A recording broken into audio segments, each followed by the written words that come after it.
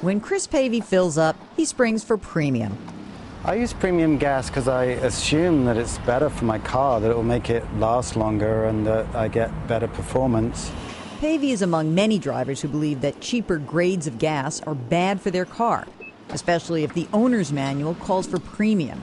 While regular gas can reduce horsepower when driving at higher speeds, chances are you won't notice the difference, and you'll save about 20 cents a gallon using regular. If your car is supposed to run on regular gasoline, you'll actually get better fuel economy on regular gasoline because it has more energy in it. If your car is supposed to run on premium, you can probably run regular most of the time. Another widely held myth about gas is that you'll get more for your money if you fill up at night or early in the morning when gas is cold.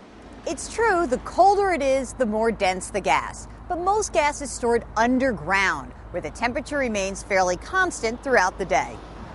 Many drivers also think that for the best gas mileage, you should drive below 55 miles per hour.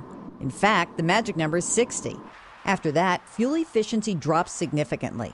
So much so that every 5 miles per hour you drive above 60 is like paying an additional 24 cents a gallon for gas. So put the brakes on these misconceptions, and you'll be on your way to getting more miles for your money. For CBS News, I'm Jill Schlesinger, CBSMoneyWatch.com.